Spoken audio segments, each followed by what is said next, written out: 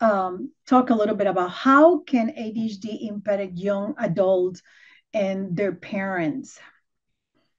And I have to admit, this is very dear to my heart because I am a parent of an adult now. I would like to keep calling him a young adult, but he passed 30, and I think that that's an adult life there, still young, but an adult. So I want to start by sharing how is this looked as an impact on a young adult first. Um, Similar to how in the parent-child relationship there is some challenges with academics and relationships and things like that, with a young adult is going to intensify a little bit more for them and for the parents because their challenges now they're responsible of being the ones doing something different.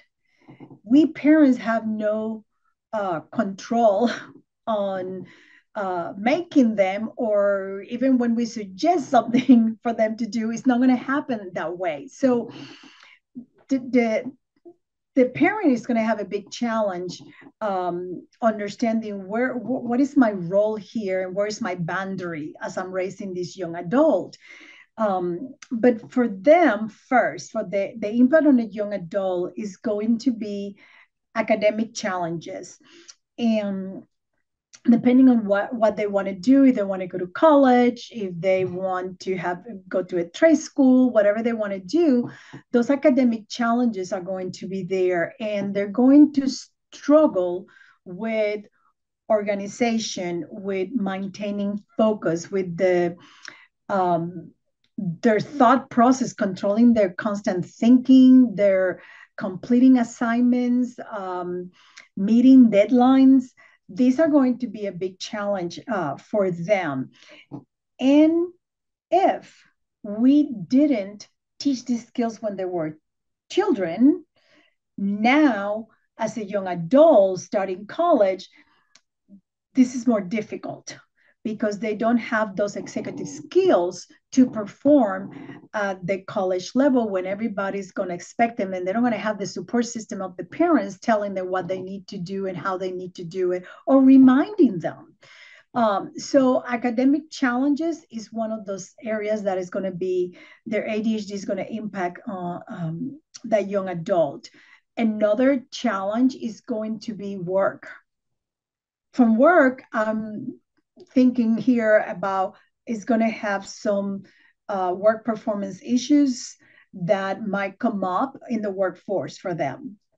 And that could be that they're having problems maintaining their attention when they are in meetings, for example.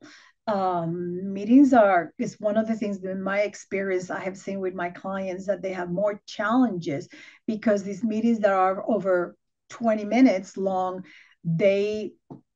they're gone. Their brain is gone. They're bored. They're not putting any attention, and information is given, and they sometimes lose valuable and important information that is shared in those meetings, and that causes a problem for them at work. They can have problems with showing up on time at work. They can have problems performing a task, a project on a timely manner as is expected of them. So work performance is also a challenge that a young adult starts experiences when they get in the workforce. They also experience relationship and social challenges, forming and maintaining relationships with others. Depending again on their level, on how they are socially relating to other individuals, if they don't know how to maintain those interactions and those social relationships, it can cause a problem for them. They might not even know how to read cues at times in a conversation. They might not able to keep up in a conversation because after 10 minutes or 15, they're bored of the conversation. So they're interrupting with other thoughts and ideas that comes to mind for them. They could have challenges with impulse control, and that could manifest in different ways, like talking out of place, saying inappropriate jokes, And I'm sharing the inappropriate jokes because that's something that I had a lot of experience with some of my clients, that when they were very impulsive, and when they were in difficult situations they started saying jokes, and they didn't realize that sometimes the jokes were very inappropriate, and they got in trouble at work because that the type of jokes that they were saying. Or they will send an email with a funny story of something, and it was totally inappropriate to do that at the workforce. So again, challenges at work is another area this gets impacted by individuals with ADHD that are young adults. Relationships and social challenges, and then there's the emotional and the mental health issues that it comes up. By this time as a young adult, if their ADHD has not been treated and managed, there are going to be a lot of other emotional challenges that are going to show up. Could be anxiety, could be depression. Those are the most common ones, but could also be some more of the bipolar type as well showing up. It depends if the person was not treated. Like substance abuse issues can also show up at that time, again, if they were not treated as a younger age and made aware of their ADHD.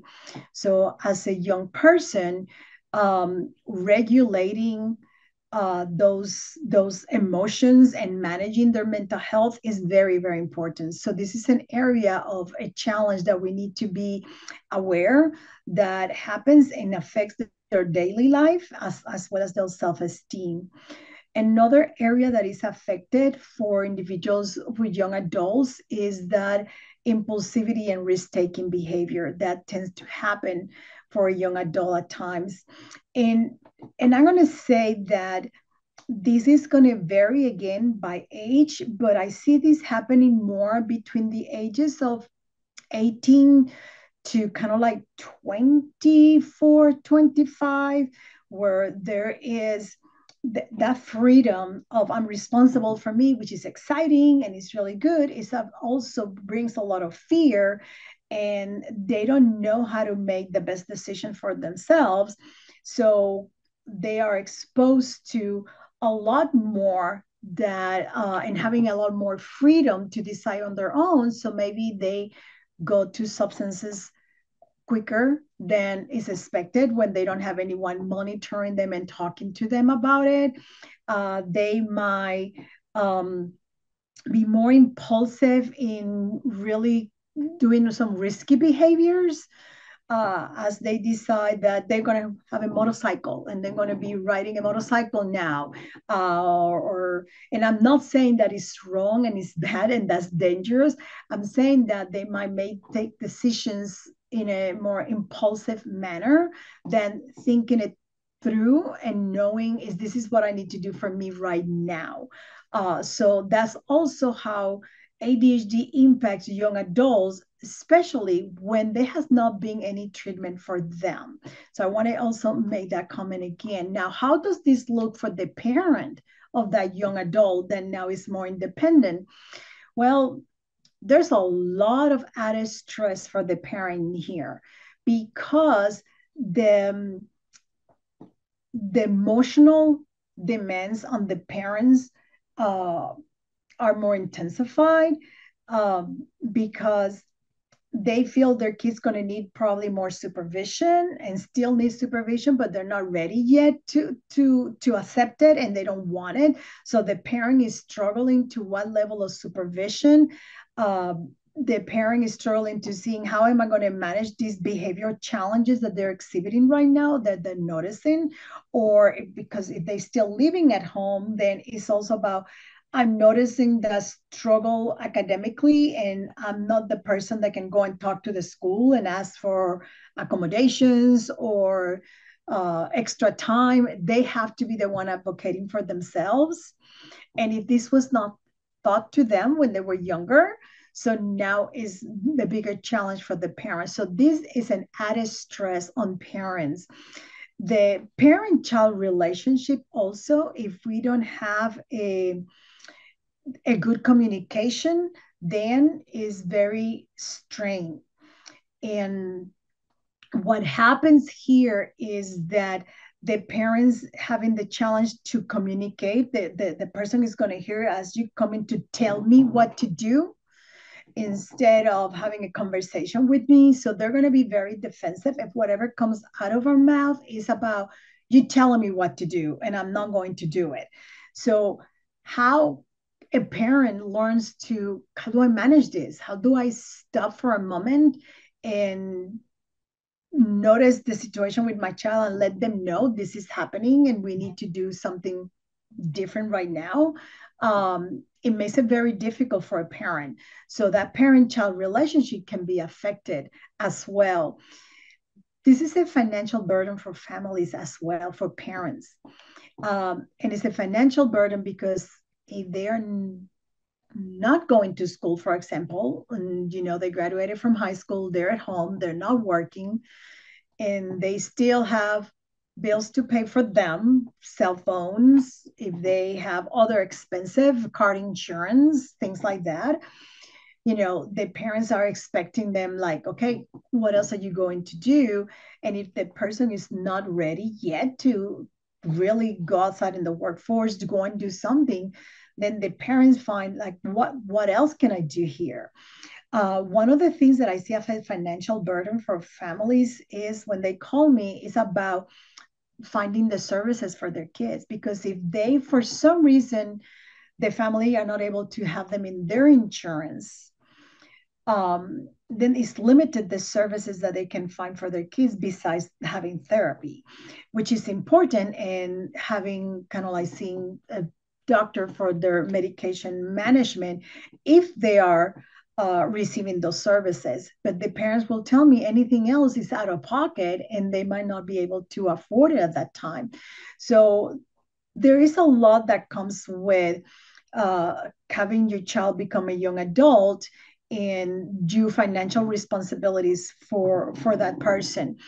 And I'm using the scenario of them not working or staying at home and things like that, but the financial burden it goes beyond that. They could be at college and you supporting them also to go to college and things like, and they're not performing to the level and they might get kicked out of college. So that is part of that financial burden that the parents have.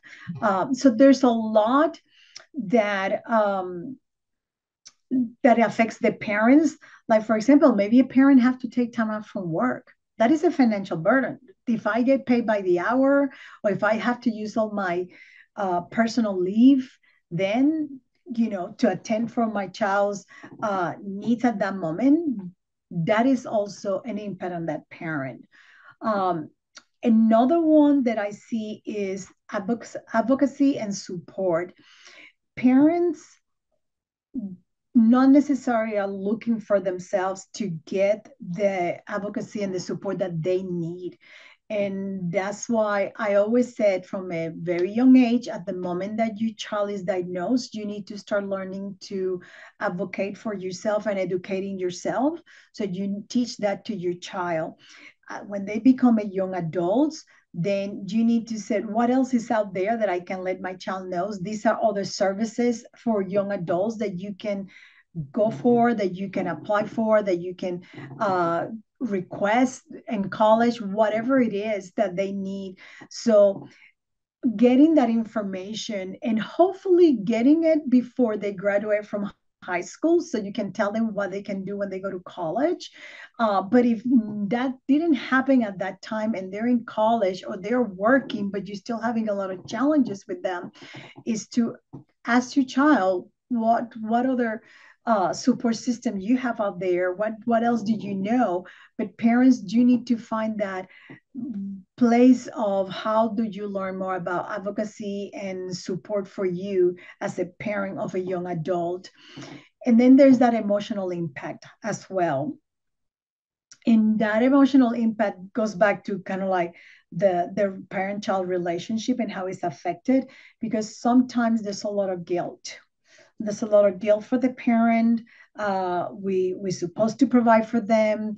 We see their challenges that they're facing, and you know we want to keep doing. So that emotional impact is draining. It it gets really tiresome for parents. So it's important that we find out what else can I do for me. That's what I go back to, that support system. But I also have to find out that how can I continue to help my child as an adult?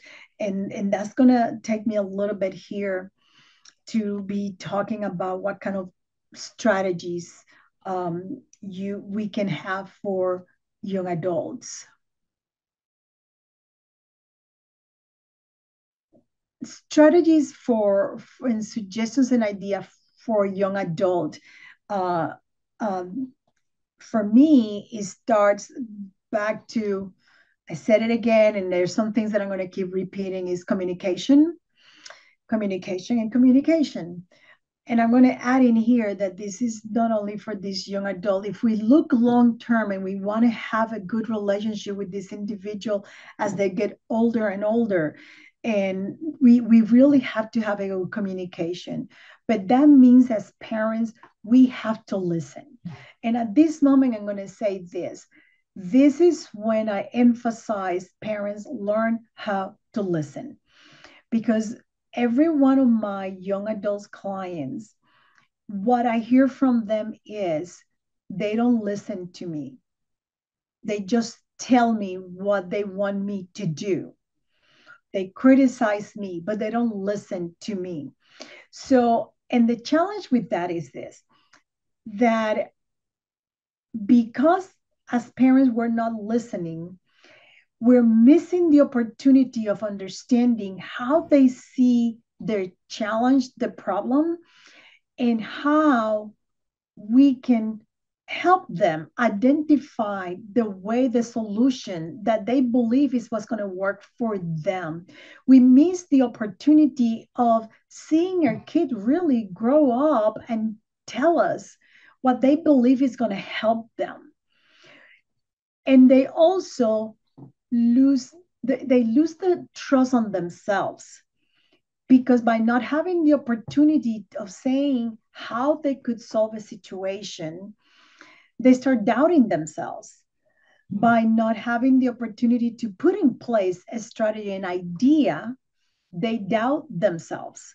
So we're the safe place for them, or we should be that safe place for them to really um, help them to find out what is it that they're going to do to help themselves, and give them the opportunity to do it, even if I think that what they're saying is not going to work. Even if I think that by my experience, I think that sounds silly, or I would not do it that way. Well, that's my opinion. Maybe it works for them. So let's give them the opportunity to try it. And if it doesn't work, then we said, okay, we give it a try. We don't have to rehash that. Why did it work? No, we give it a try. What do you want to do different now? Again, it's not about judging them. It's about teaching them how they can problem solve. So you see the importance is here about communication and us parents listening to them. This is really important. And I can talk a lot about this, but I'm going to leave that for another time. Another strategy that I want to bring up again is goes back to establishing the structures and routines and expectations. As young adults, we parents have to let our kids know what we expect of them. It's like, if you're still living at home and you're an adult, and I know that you can be out and do whatever you want to, but I'm going to be working at home. So in my house, I really need you to be in the house by 2 a.m. If you're out of the house at 2 a.m., you know what? Stay out and don't come home until the next morning. Don't wake me up. Whatever is your rule. But if you have a rule when you want your child to be home, you need to let them know and have that conversation and explain how come this is important to you. For me is, I don't want to lose sleep. I know I'm going to be up. So I said, listen, let's be fair. I'm going to be up and I'm going to be worried. So what time are you going to come home? And let's negotiate. Let's talk about it. I always did that with my son. So I think that it works if you just listen to what they're telling you or ask the questions. Where are you going to be? Give me the information that I need. How can I get a hold of you if I need you to? And if you don't mind that they come in at 3 a.m. or 4 a.m., that's fine. But again, it goes back to you need to set up very clear expectations and you need to bring them up. You need to manage that. The same with chores at home. I do believe in chores. You're going to have different people having a different ideas about chores. And I see chores as family responsibilities. We are all part of the family. So I do want us to collaborate together. So as part of the family, I need you to do your dishes, or I need you to be in charge of your bathroom. I will respect your room, but because the room is part of the house, I want to make sure that there's no food in there. There's no things in there. I don't know. Whatever it is for you, you need to let them know and you need to set up that expectations. Um, just because they are adults, that does not mean that they have free will of doing whatever they want to. It's still your house, you're still the parents, you set up your rules for that. And if they don't like it, they have something to say, that's the part of the conversation. Another strategy here is to teach and encourage organizational skills. To teach them is by asking them to the young adult. And I'm going to give you this example. And it's funny because my son is older, but when we were living together again during the COVID time and all that, I remember one time saying to him, please go and clean the kitchen. And I left it at that. And I went to the kitchen. The kitchen was not clean. And then I called him and I said, you haven't cleaned the kitchen. He said, what do you mean? I did the kitchen. And at that moment, honestly, and I know a lot about ADHD, right? So at that moment, it just dawned on me. It's like I said, go and clean the kitchen. And even though he's an adult and he knows a lot of what I mean in the kitchen, for the first time, I realized what I mean by cleaning the kitchen, that is countertops, that is the island, that is the stove, that is everything for me. For him, cleaning the kitchen mean the sink and the dishes and the plates and putting everything up, nothing else. And for the first time, I stood there and like, here it is, the proof of saying clearly what you mean, making sure they understand and they know what is your expectation of them. So I taught him that for me in my house, this is what I mean by cleaning the kitchen. And even that he lived always in my house when he was growing up, it was interesting because I realized I was the one in charge of the kitchen because I know how anal I am about my kitchen. So saying that, it's just telling you that it is important that we encourage them and we ask the questions and we teach them what is it that we mean. Teach them how to create to-do lists. If they tell you that they have a lot of things to do, just sit down with them and ask them, how can I help you? Let's brainstorm about strategies. Can you create a to-do list for you? Where do you want to have this to-do list? How do you want to use the to-do list? And encourage them to learn how to organize themselves, to find what works for them. The other thing is about if they're going to college is how do you create a supported study and work and habits at home now that they're going to college? Are they living at home and they're coming back? Do they want you to ask them questions if they are living at college? Or like in one of my family members, the child is coming back from college now, graduated, but he's going to start the medical school. And the whole conversation was, how are we going to do this? What does he need? Because for 4 years he was gone. So what is it that he needs at home in order to study? And all this whole conversation about how to set up everything now that he's coming back home, especially when the parents kind of like were empty nesters. It's a whole conversation there because it's different. So I'm giving you this as an example of the importance of having this conversation with your young adult. You also want to explore with your young adult what are the treatment options for them. If they're in treatment, good. Is that working for them? Do they have to do anything different? If they're not receiving any treatment for their ADHD, what do they need? And ask them and encourage them to look for that and ask if you need to assist.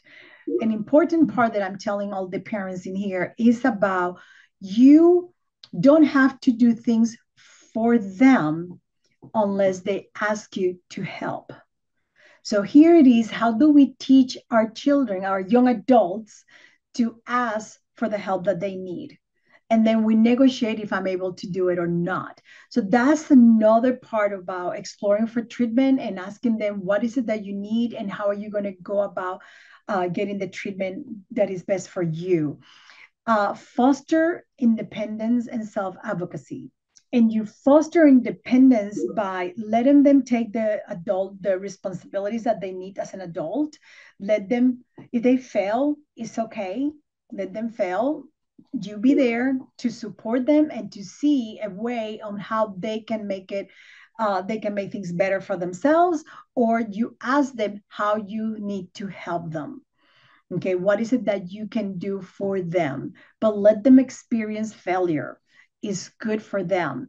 Let them be responsible for their decision and experience and have the opportunity to making their own decisions and see how that works for them. Okay, it's important that when we tell our kid, this is what we want for you, whatever it is, this is what we want, then make sure, is there a plan of action for them to do it? Don't just say things out of your mouth, like a parent said to their kids, and it's another example, is like, okay, you're not allowed to come back home until you have A, B, and C ready. Well, they tell that to their kid a week before they were supposed to come back home, back from college. And it was like, okay, how is that supposed to happen in a week?